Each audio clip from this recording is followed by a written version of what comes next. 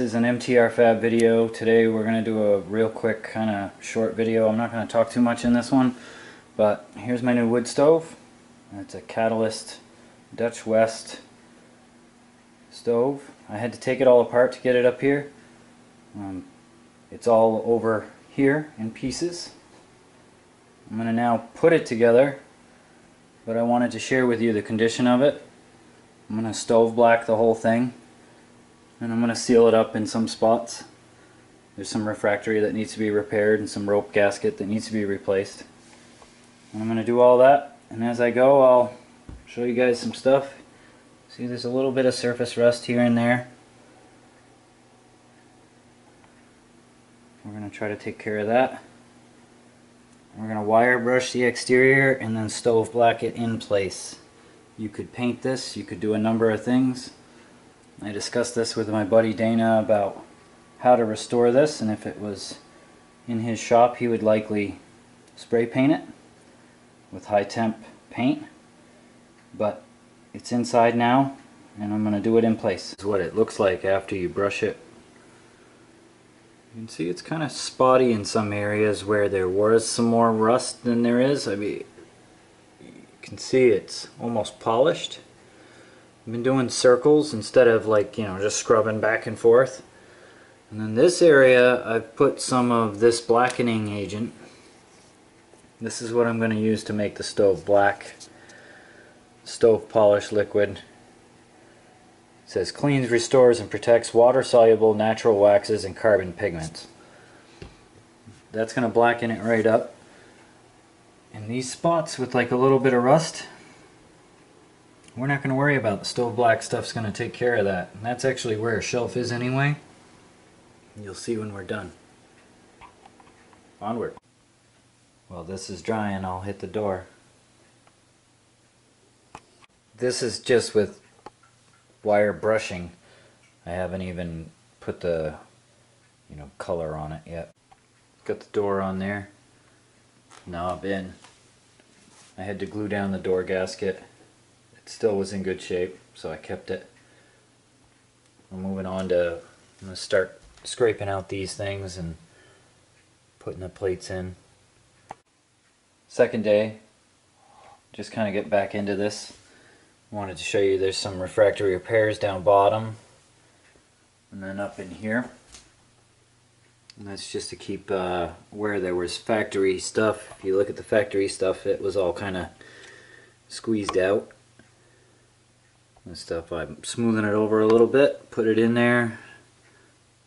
Doesn't need to be completely redone, it just needs to be sealed up. Same thing with up here. That's the catalyst hole. Getting closer. Got the doors on it. Almost there. Next step is, you can see the oil that I actually put on this because there was something that was rusty on top of that, and I didn't want it to transfer over, so I had sprayed it with WD-40.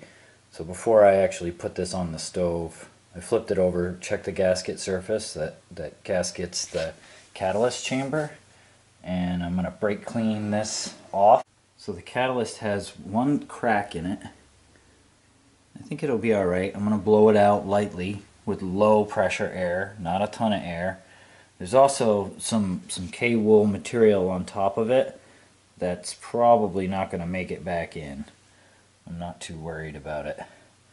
But brake clean this, blow this out with light pressure, and then I'm going to put the top end of the stove back together. And then I can steel wool, or wire brush this top and stove black that. Catalyst in, just blew it out. You can see there's a couple cracks, not going to worry about it. New one of those is like $100. We're going to see if it catalyzes.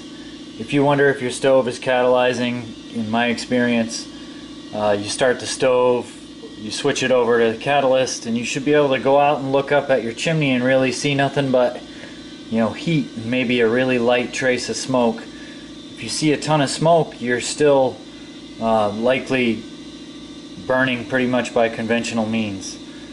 And if it gets plugged up and doesn't burn clean quickly, you're probably not catalyzing correctly. So replace the catalyst. So we haven't determined if this is good or not, but we're gonna run it and see. The other thing in this stove is this, you know, hat type thing. It looks very delicate. I'm gonna just put it back in its place. So you have to be careful when you're removing the top. Make sure you take the thermometer out or else it damages it. See, it comes through this little hole. But I'm just gonna put this back in, and then I'm gonna put the top on.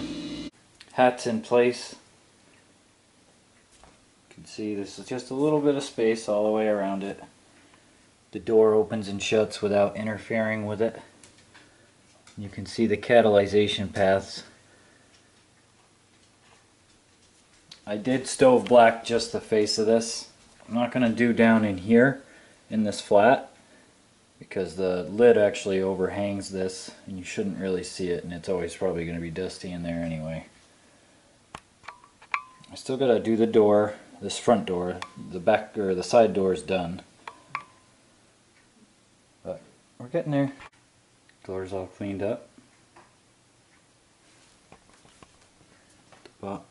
The boot on it here.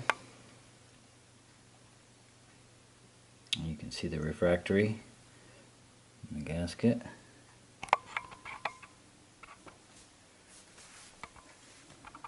Door's still drying. Now I gotta set up the pipe.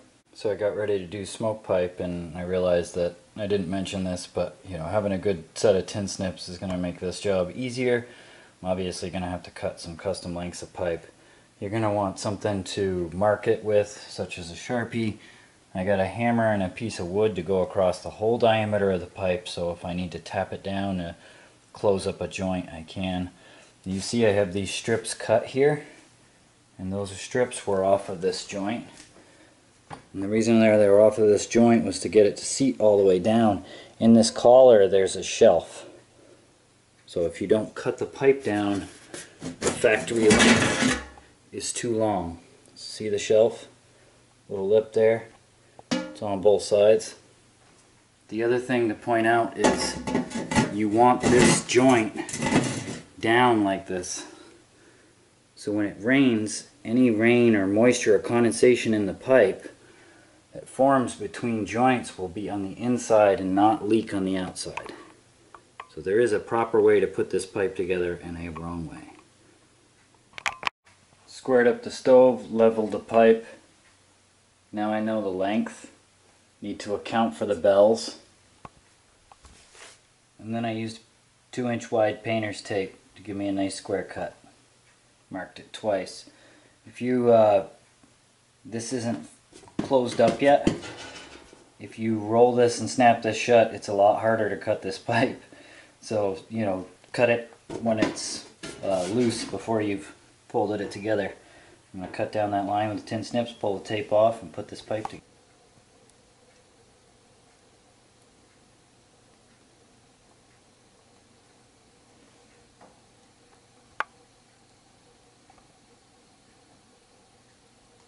So there it is, all done. Burning it in. It's been a couple hours. It smoked out the house. Kept the doors open, fan going. Luckily it's pretty warm out.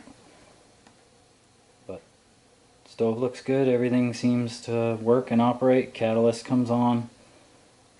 Everything looks good. So this completes the video. If you like what you see, please like, comment, and subscribe for more DIY how-to stuff. Thanks for watching.